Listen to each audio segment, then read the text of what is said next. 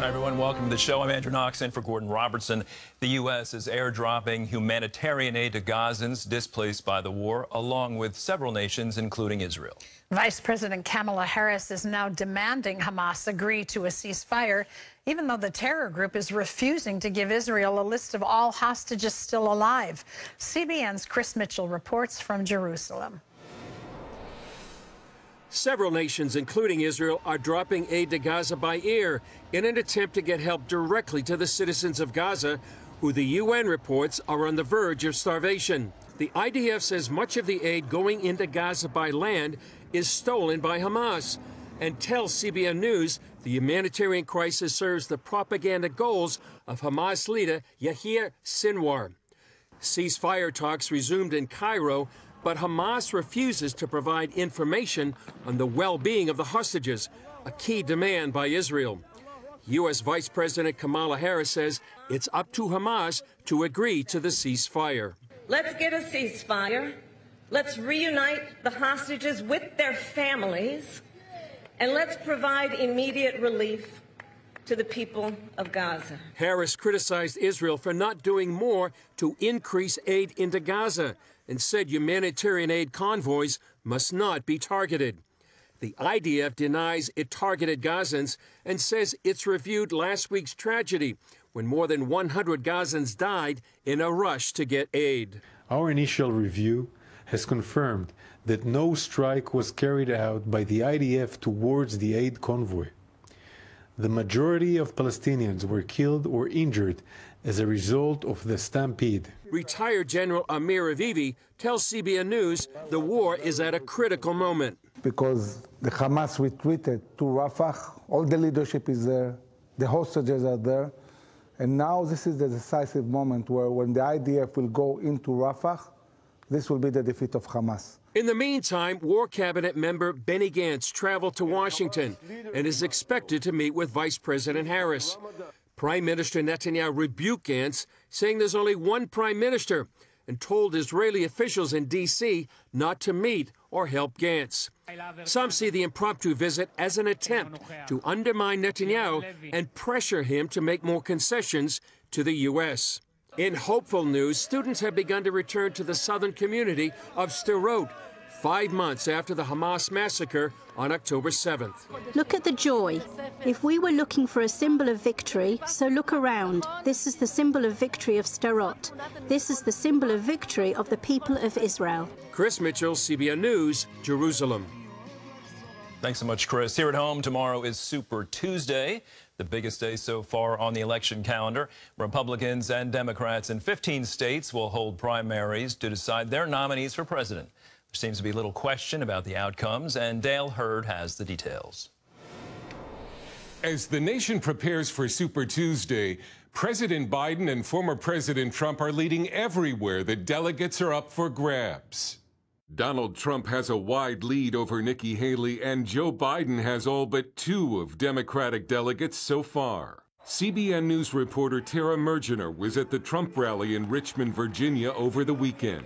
Ahead of Super Tuesday, Donald Trump is dominating the GOP primary in Virginia. Here in Richmond, supporters started lining up the day before to get a spot inside the rally. Those Trump supporters voiced many of the same concerns. I love his America First stance. I want the borders closed. The economy. The illegal border crossing. Former South Carolina Governor Nikki Haley did win the District of Columbia's GOP primary on Sunday in her first victory over Donald Trump in the 2024 cycle. This is the time for us to make our choice. This is the time for us to be loud and let everybody know that America is better than what we see right now. Since D.C. is one of the most heavily Democratic jurisdictions in the country with only about 23,000 registered Republicans, the Trump campaign sarcastically congratulated Haley for being elected Queen of the Swamp. She was going around every show, Donald Trump this and that. That wasn't working too well. Trump is likely to pick up several hundred more delegates tomorrow. On NBC's Meet the Press, Haley refused to pledge to endorse him if he's the GOP nominee. So you're no longer bound by that pledge? No, I think I'll make what decision I want to make. More bad news for Joe Biden as he prepares to deliver the State of the Union Thursday. A new AP poll shows 6 in 10 Americans doubt his mental fitness. He trails both Trump and Haley in a New York Times poll, and 2/3 of voters think the country is headed in the wrong direction. First Lady Dr. Jill Biden was stumping for her husband in Las Vegas. We are immovable and unstoppable. Biden's bad polling numbers come after the Michigan primary, in which more than 100,000 Democratic primary voters chose uncommitted. What's seen as a protest vote by Arab American voters over his support for the war in Gaza could come back to haunt the president in November. Former President Trump could learn today whether the Supreme Court will allow states to ban him from their ballots.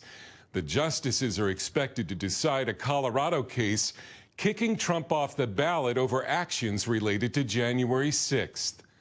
Dale Hurd, CBN News. Thank you, Dale. Joining us now for more is CBN Chief Political Analyst David Brody. David, what do you think? Will Nikki Haley drop out after Super Tuesday? And what really does she gain if she stays in the race?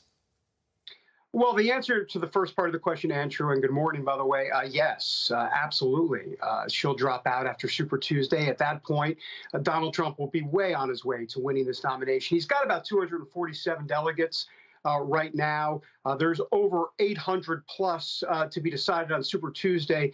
Donald Trump expected to win most of those. So Donald Trump will be close to 1,000 delegates at that point. You need 1,200, 1,215 technically to win the nomination. It'll be a game, set, match for Nikki Haley. She'll get out, and she doesn't have much to win at all at this point. Maybe a potential show on MSNBC. She's kind of morphing into the new Liz Cheney.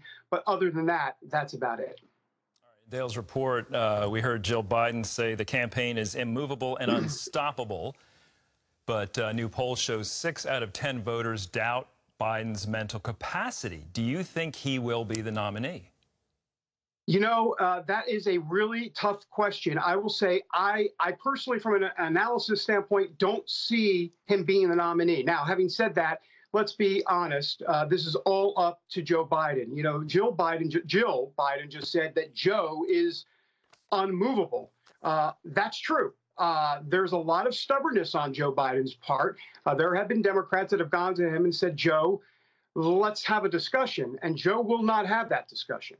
So at what point, Andrew, does it get to where Democrats say, Joe, listen, we are going to lose to Donald Trump. You are going to lose to Donald Trump. I mean, poll after poll shows this. Andrew, let's put this in perspective about the polls, because everybody says, oh, it's one poll, it's 2 polls. No. Donald Trump didn't beat Joe Biden in any national poll in 2020. 0. He's beating them consistently in the last 4, 5, 6 months in poll after poll after poll. It is not good for Joe Biden. So at some point, you have to wonder whether or not he'll be the nominee. But that will be up to Joe Biden. If his stubbornness and he decides that he's the only guy that can beat Trump, well, then they may have a rude awakening come November. So you're saying he's already refused, you know, people saying, Joe, now's not the year. You're saying he's already said enough of that already. Well, privately, yes. And then also publicly, look what's been happening. I mean, Democrats have come out. Man, we hear death by 1,000 paper cuts. This is death by 1,000 paper headlines. I mean, there's been headline after headline on purpose by Democrats. David Axelrod, just recently former Obama staffers, suggesting that maybe the Democrat Party needs to go in a different direction. This is a way to kind of get Joe Biden to listen and have it done, you know, kind of a smooth way. But he's clearly, if he's not getting the message, he doesn't want to receive the message. All right, well, the Supreme Court agreed to hear Trump's case claiming immunity for actions while in office. So that could push his trial for alleged efforts to overturn the 2020 election late into the campaign. So how might seeing a candidate on trial affect the vote in November? Well, that's the Democrats' wild card in all of this. This is what they're hoping for. And polls have shown that Donald Trump's support would slip if he was convicted, not necessarily in the middle of a trial, but if convicted. But Andrew, the timing on all of this is curious. Well, I shouldn't say curious. It's going to be suspect to the point where you wonder if any of these trials will actually come through towards the before November 4th, if they'll be concluded before November 4th. Right now, Donald Trump is on a path for an inside straight. I mean, he may be able to defeat New York. Georgia is falling apart. You've got the Jack Smith case, both in Florida, the classified documents case, and the January 6th case that could be delayed and delayed and delayed. So you may not have any sort of conviction before November, and that's bad news for Democrats. All right, State of the Union coming up this week. What does the president need to do to convince voters he is up to the job? I imagine a lot of his staff is sweating it out a little bit this week. What do you think? Well, here's the problem. You say, what can he do? Here's the problem with the State of the Union. It's what he says, but not what he's actually doing. And what he is doing, Americans aren't agreeing with it. So he can say whatever he wants. But the truth of the matter is, whether it be on the border, whether it be on the economy, and just go down the list, voters aren't buying what Joe Biden is selling. And I think that's the big part of it. But in answer to your question, look, I think that the only logical play here for Biden is to spend quite a bit of the address on the abortion issue. Now, he won't do that. He'll spend some time on it, but he's not going to spend most of his time on the abortion issue, obviously.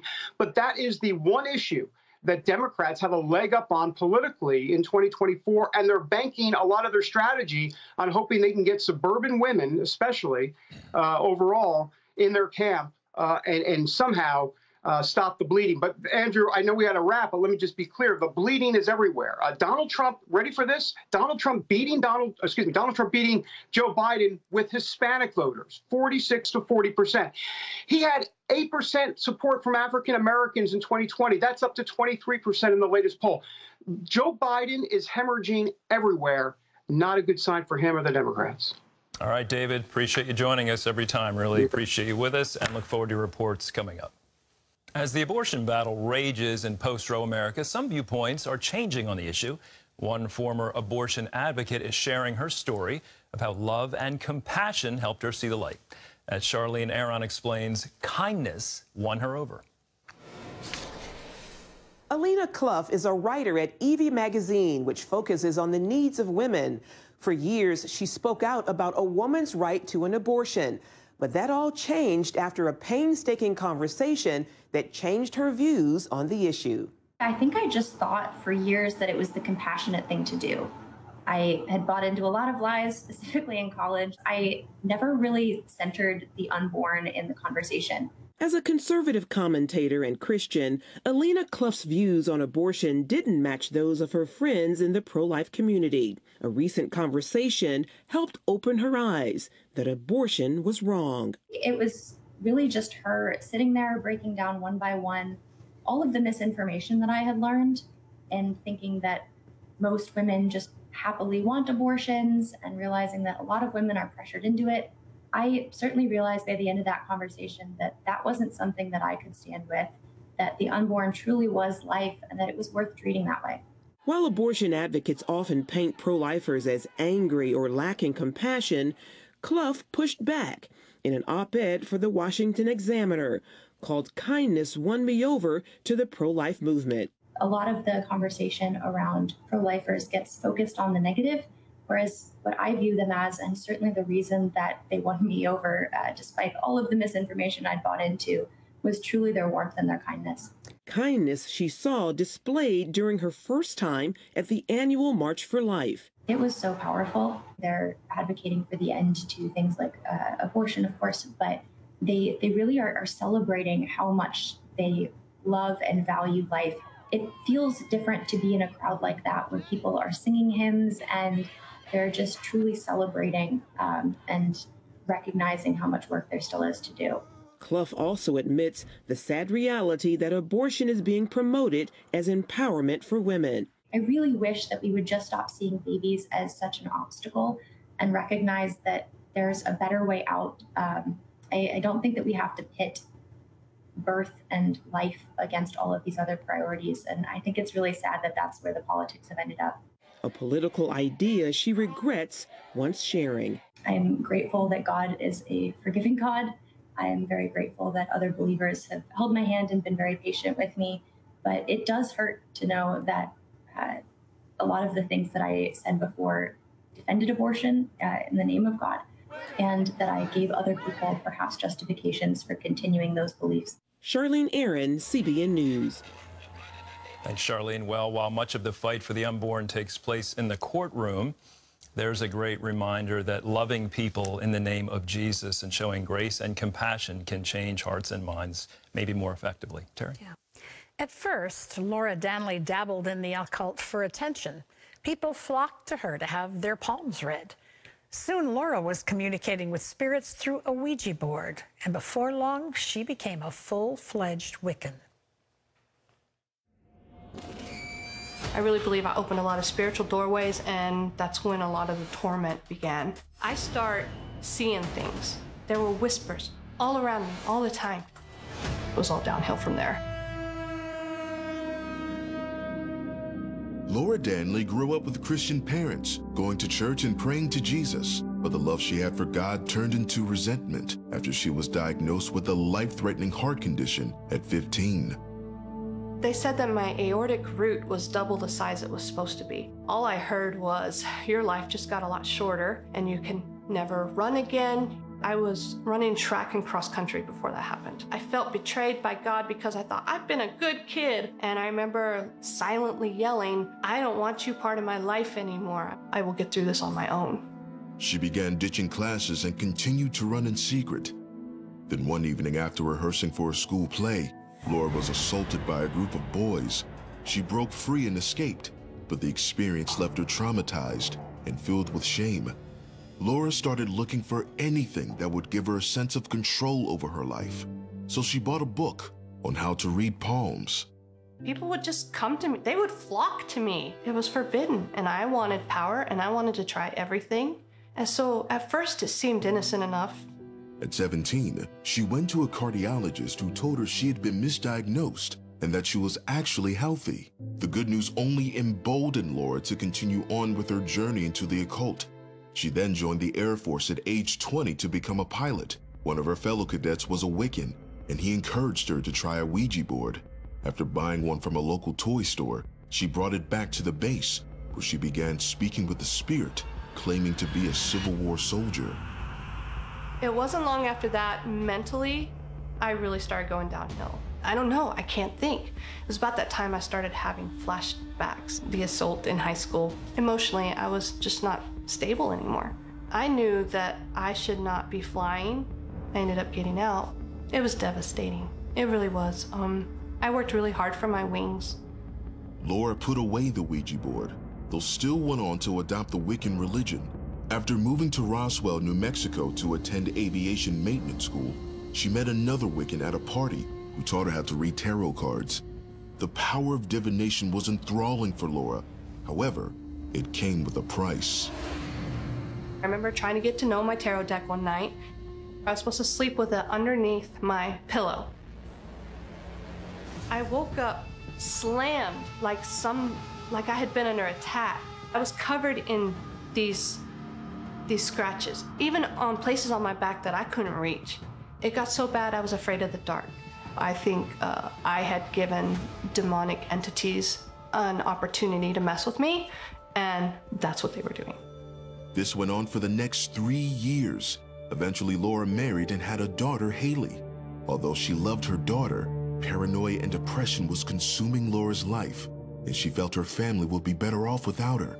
So, she planned to disappear after taking Haley to her next health checkup. But at the pediatrician's office, a nurse came over and put her hand on Laura. What she did next changed everything. She said, I want to pray for you. And I was so desperate at that point, I said, fine, whatever. She stayed in that office, I believe, for an hour and a half praying over me.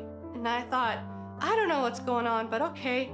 All I know is when I left that doctor's office, I was walking across the parking lot, and I had my daughter Haley in her infant carrier, and I was carrying her. I looked down at her and I said, you know what? I may not be the best mother, but I'm your mother, and I'm not going anywhere. I looked at the sky and I said, if you're out there, show me. I need to know. And when I got home, I saw all those stacks of books and the tarot cards and the candles and everything, and I realized this is nuts. I didn't want it around me anymore. She then went to her mother-in-law, a Christian, for guidance. She took Laura to church, where a pastor answered the questions about God and the spiritual realm she had. Returning to her vehicle, Laura paused.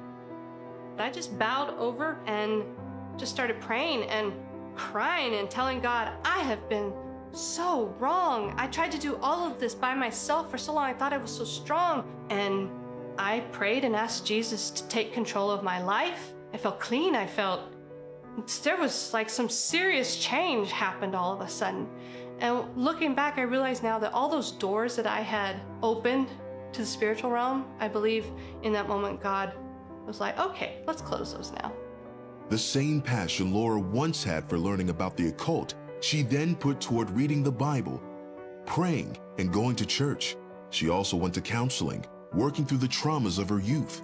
It's been 18 years since Laura gave her life to Christ, and the nightmares that haunted her stopped. How grateful am I for what he's done? Words cannot define it. Not only did he rescue my daughter from a completely different life, he rescued my marriage. We have another child now. My home is so free of like that spiritual oppression. I want to talk to people about this so that they know that if they've seen things in the occult or they've been exposed to it and they're frightened and they don't know who to talk to, I want to tell them that there is hope. We've got to give it to Jesus and let him heal us. There is always hope. It is God's good pleasure to heal you. It's God's good pleasure to invade your heart with his love, with his forgiveness, with his intentional purpose for your life. You know, sometimes, especially when you are young, we think we're so big and bad and we want to do it on our own, and sometimes that goes on for a long time in life, even when we're older, out of stubbornness. You know, we're just not giving in. I can do this. I can make this happen. You know, Laura shared something that is just as real as my hand is before me right now. She said, I think I opened the door to demonic entities, not spiritual, but demonic entities. I want to say to you that those demonic entities are swirling around us all the time. God loves you with an everlasting love, a love so great that he sent his only son to die for your sins. What do you think would most wound the heart of God? It would be for the enemy of God. There is an enemy of God and all his minions to turn your heart away from him, to make you bitter, to make you feel like you can't trust God, to make you feel like you're suffering or you're going through something and God doesn't know, he doesn't see you, he doesn't care. So today, I want to say to you, the Bible says this: there is only one name under heaven by which men may be saved. Oh, there are other voices, there are other powers, there are other minions, dominions, but only one person has dominion over all that happens in this world, and that is Jesus Christ. If you don't know him, it's as simple as asking him into your heart, just like Laura could simply open the doors to these demonic entities. You can ask Jesus to come into your life and forgive the things that need forgiving in your life. You know, it's almost like she didn't see them until she came to the end of herself. I want to say it's kind of like that for all of us, you know. We have dreams of our own. We have journeys of our own. We've been wounded by different things. When we come to the end of being the answer, the solution, the problem solving of it all, and cry out to Jesus, suddenly he opens our eyes and we begin to see all the things that we do, that we say, that we are involved in, that created our own issues. And yet, in the middle of all of that, even as we stagger around and even as we moan and groan and weep and try to figure out what life is all about, the creator of the universe waits. He waits for you and for me. Isn't that a remarkable thought? Today, Jesus is waiting for you, and I ask you, have you had enough of yourself? Have you had enough of the world trying to tell you what's important, what you should or shouldn't do, what makes you special or unique? We're all unique and special to the one who created us, but we'll never know why we were created or what the purpose was until we come to him and surrender. That's why we talk about surrendering to the Lord. It's saying, I can't do it. I can't be it. I don't have it all together. I'm giving it to you, God. And I'm asking you to make something that matters out of my life. I'm asking you to forgive me for my sins. I'm asking you to love me in spite of who I am and what I've done. I'm asking you to give me the gift of life with you, not just here, but forever and ever without end. You get to have that. That's God's offer to each and every one of us. Will you take it today? You know, prayer is just communicating with God. It's just talking to him like I'm talking to you. It doesn't have to be fancy. It doesn't have to be profound. It has to be honest. Let go and let God take control of your life. If you have dabbled in the occult, I want to offer something to you. Angels, Demons, and the End Times. This is a free resource for you. It's available with your phone call to our toll-free number, 1-800-700-7000. Just ask for this resource on today's show, Angels, Demons, and the End Times. We'll send it to you right away. If you've prayed that prayer and given your life to Jesus Christ, ask for this also. A new day. It's a packet put together for you. What do you do now that you've prayed the prayer? How do you grow in this new life with Jesus Christ? All of this is yours, free for the asking. The phone call is free too, 1-800-700-7000.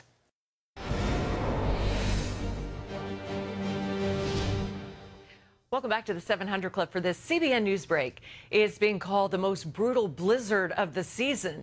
The snowstorm that swept through the Sierra Nevadas dumped more than 12 feet of snow on California and packed wind gusts up to 190 miles an hour. More than 300 vehicles got stuck on Interstate 80. Parts of the highway were shut down for days, and officers went car to car to check on stranded people. Sugar Bowl Resort near Lake Tahoe posted this image of snow piled up to the second-story windows of a building. While this storm has passed, another one is on the way tonight. Wow. Well, CBN recently sponsored the dubbing of the popular TV series The Chosen in Urdu, Pakistan's national language. Many people, including translators, voice actors, video editors, and producers, were involved in the project. It culminated with The Chosen making its Pakistan broadcast debut in late January. CBN will continue participating in opportunities like this to share the gospel with many more people of different languages around the world.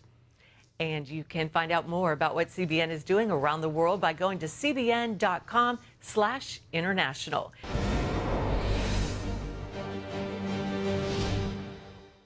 The roof was torn from the walls and water flooded the house. Raquel's home had just been hit by a Category 5 hurricane, and her terrified children thought it was the end of the world.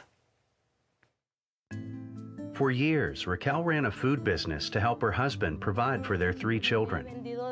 I have been selling corn, esquites, and fried plantains for about 10 years now. Everyone here knows me.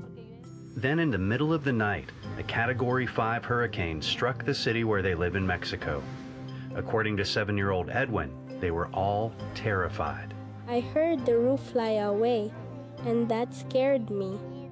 There was water all around us. They were crying when all this happened. They said, "Mom, is this the end of the world?"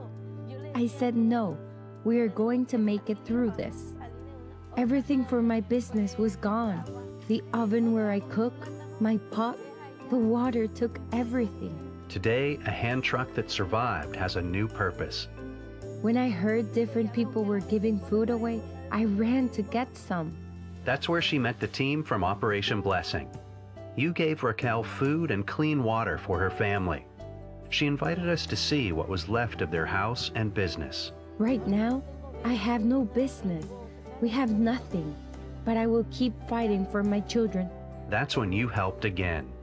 You provided Raquel everything needed, a new pot, utensils, and raw materials to get her business up and running again. Tomorrow, I'm going to start selling corn, God willing. I will get up early, boil the corn, and prepare the food to sell, because my former clients were already asking, "When are you going to sell again?" I thank you for what you have done. Thank you for helping us. Now Mom is able to work again. You know, we here at CBN live in Hurricane Alley, and so we've experienced what it's like not to have a Category 5 hit us, but to feel just the rim of things like that. Can you imagine in a small makeshift home with children there and no means of really protecting yourself, experiencing something like that, and then everything's lost? How do you pick up and start over again? Well, 700 Club members, you made that possible for this little family, and this is just one family that you've helped. We want to say thank you. They're moving forward. Their hope is restored. She has an opportunity now to support her children and to make life good, to start that business over again. We want to say thank you. To the rest of you, join with us. You have the privilege, really, of touching people in need around the world with your gift giving. 65 cents a day, $20 a month makes you a 700 Club member. So won't you join with us? We have lots of club levels you can look at for joining. Take a look at the list. That top line is a general membership, but you could go up to 700 Club Gold. That's $40 a month. Our 1,000 Club members join us at $84 a month. And then there's a 2,500 Club level. That's $209 a month. Or our founders at $417 a month. That works out to $5,000 a year. Ask God what he'd have you do. And then know that when we link arms together, we become a mighty army of sharing his love and his provision with others. And by the way, when you join, our way of saying thank you is to send you Gordon's latest, How to Believe for Healing. Who doesn't want to understand more of what the Word of God has to say about that? And it's accompanied by a handbook for Christians, a devotional of sorts, a journal to help you work through the principles that are a part of this teaching from Gordon. We want you to have it all. Our number's toll-free. If you'd love to join with us, call 1-800-700-7000. All you have to say is, I'd like to join the 700 Club. When you do, we send these out to you right away. Andrew? The predator who seized Midsi Sanchez had already murdered 10 children, and Midsi was supposed to be number 11. Her torture in the hands of her kidnapper lasted 3 days. The haunting memories and pain continued for years. I felt like the worst has already happened to me. I was so angry at the world. It was 8-year-old Midsi Sanchez's birthday. She was hurrying home from school to attend her party when a stranger asked her for help.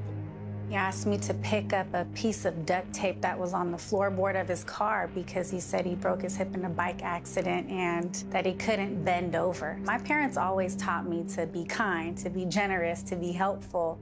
When Midsi reached for it, the stranger forced her into his car. I tried to open the door and it was like it was jammed. And he told me that if I tried to get away, that he was gonna shoot me.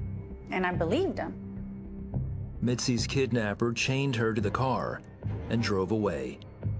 For the next 2 days, he kept her there, forced her to drink alcohol, and sexually abused her. It crushed my little heart because I realized that nobody was coming to save me. I remember feeling so dirty and just tired. On day 3, Midsi recalled a conversation she'd had with her uncle weeks before. He said, if you don't ask for forgiveness, you're gonna go to hell. I knew that I was gonna die. That caused me to pray. I said, Lord, forgive me for bugging my big sister and let my family know that I love them. Soon after, her kidnapper left her alone in the car with his keys. Midsi escaped and flagged down a truck driver who called the police. They returned Midsi to her family and arrested her kidnapper, who confessed to killing 10 other girls. He was convicted and later died in prison. Even though Midsi was safe, her innocence was gone forever. I just wanted to hide. I didn't want to talk about what happened to me because I felt like nobody knew or understood. I felt like I was the only one in the world. I could no longer look at myself as a kid because I was introduced to these adult things. And it really broke my spirit. I was always sad, depressed, worried. By middle school, Midsi's depression turned inward. She began drinking and using drugs regularly to numb the pain. By 14, she was a full-blown alcoholic. I never wanted to let anybody get close enough to me to hurt me again. For many years, my life revolved around alcohol, cocaine, ecstasy, gang fights, being arrested, and just hating the world because I really believed that there was no good in this world. I had so much rage and anger inside of me that I didn't even need a reason to fight. I just fought. Then at 16, Midsi heard about another missing 8-year-old girl. She felt compelled to help, so she sobered up long enough to get involved, organizing searches and even sharing her own story to raise awareness. When the girl's body was found a few days later, the tragedy only added to Midsi's pain. I didn't understand why I got to come home and why she didn't. And that's when I started to feel guilty. Midsi went right back to her destructive lifestyle. Even the birth of her daughter the following year didn't change her heart. That hate that I was holding on to was causing me to stay drunk because I still had this ugliness in my heart that I wasn't willing to let go. Then, her best friend's mom invited her to church. I didn't know what to expect, but I was drawn to go. I felt led to go up to the altar because I wanted to give my life to God. And I felt the presence of God overwhelm me. And in that moment, I knew that God's power was real. Midsi dedicated her life to Christ. However, something was still missing. I was so angry and just full of stress and torment. I was doing things that I didn't want to do. I just couldn't stop doing them. Midsi spent time reading her Bible and was discipled by her pastors, who stressed the importance of forgiveness. And when they taught me that my healing depended on how well I forgive and ask for forgiveness, it changed my life because I was holding on to so much bitterness and unforgiveness for the people that hurt me. My whole life, I was told by multiple people that I did not have to forgive the man that kidnapped and raped me.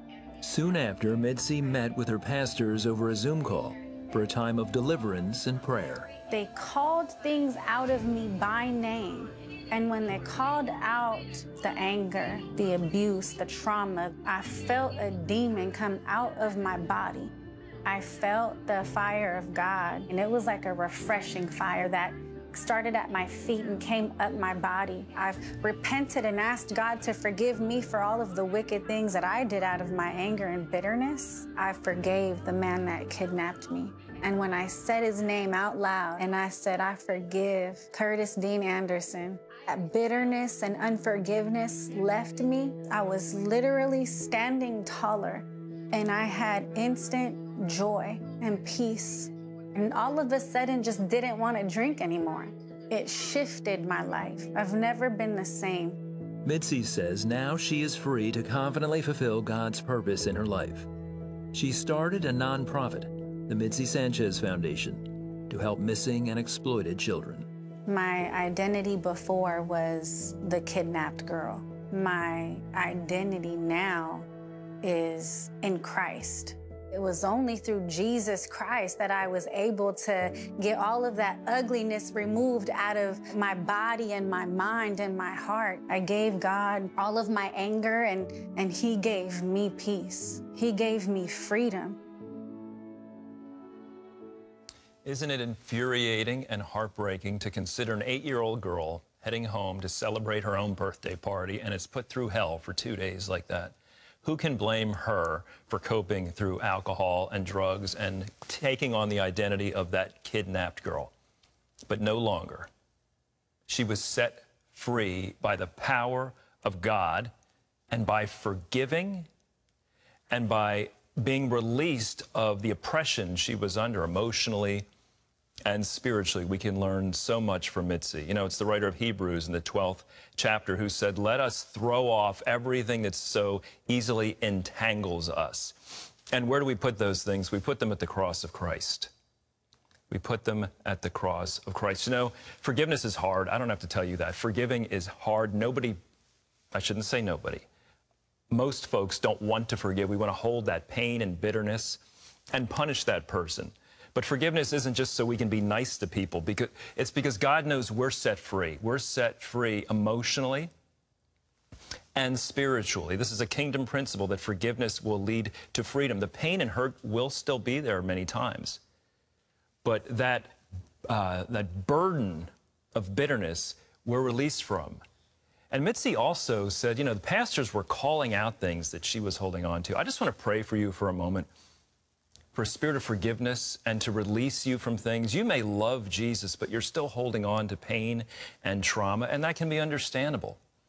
But let's follow Midsi's example of taking the bold, courageous step to forgive and release what we're carrying. Would you pray with me now? Father God, you know the trauma I have been through. You know what I've endured, and you know who has hurt me and what they have done. And right now, I say that person's name. Say that person's name right now. Just speak their name and the offense against you. And Lord God, please receive this information. I'm praying to you now. And Lord God, I pray for these folks to be released now, those who have been molested, abused, raped, treated harshly, abandoned by parents or a spouse. Lord God, we put all this pain and trauma before the cross. And I pray, Lord God, for those who find it so difficult to forgive, that your Holy Spirit will do a mighty work in their life. And like the writer of Hebrews says, we will release these things that entangle us and run the race for you, Jesus. It's in Jesus' name I pray. Amen. You may need further prayer, and we're here for you. 1-800-700-7000. Whatever your prayer request is, someone is there to pray with you. Well, we love to hear from you, and we enjoy getting your email questions, so we're going to take some time to answer them. Andrew, this is Beverly, who wrote in and said, when I'm in church, I'm always overwhelmed with emotion, causing me to cry. Help me understand why this happens. Isn't that interesting, Terry, how that can... When I saw this question, I wrote down C.S. Lewis's quote. He said, man does not have a soul. He is a soul. He has a body. And, you know, Galatians says the Spirit of Jesus is put into our hearts. The Holy Spirit, if you're a Christ follower, the Holy Spirit is living in you. And you're, you know, in symmetry with that Spirit. I remember, Terry, I wasn't at church. You know, when I'm at church crying, I'll kind of do the little wipes so no one sees it, but it does happen. But I was at home on the porch reading the Word of God, and I was in Romans, and all of a sudden I just started weeping. And, you know, this is Paul's discourse about how all of us fall short of the glory of God, and I'm thinking, why am I weeping reading this? It's because the Word of God is alive and active, you know? And the Spirit of God comes into us in those places and just, you know, just reminds us of the greatness of God's plan and His purpose and the tremendousness of His forgiveness and love. I mean, it is overwhelming. If you really do what you're talking about, you're in a quiet place and you're actually letting God speak to your heart and mind, I think it can be like that. And we're designed to worship. Yes, yes. You know, that's one of the main reasons we're here, is to worship. And the Holy Spirit will come upon us sometimes and come alive when we least expect it, you know. Sometimes it can be bringing sadness, right? Yeah. Yes. I love when people say, I felt, and in one of our stories today, she said, I felt led to go to the altar. You know, that's the Spirit of God, the Spirit of God leading to a place, you to a place of God touching those deepest parts of your life and really ministering healing and wholeness to you. I love that. And when we feel that way, when we feel the Holy Spirit kind of working in our heart, I think it's best just to go with it. Just try not to fight it. It can be a little scary sometimes. It's like, why is this being stirred up in me?